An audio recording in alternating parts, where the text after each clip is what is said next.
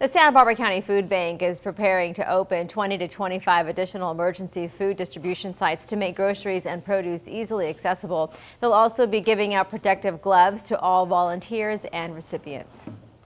We're also working with a population that isn't necessarily prepared to have extra food, like to stock up on 2 weeks of extra food. Sometimes when you're paycheck to paycheck, you just simply cannot do that. And people potentially looking at lost wages. So we want to make sure that we're continually adjusting and updating our processes as these events unfold. The food bank is considering making deliveries to people 70 and older.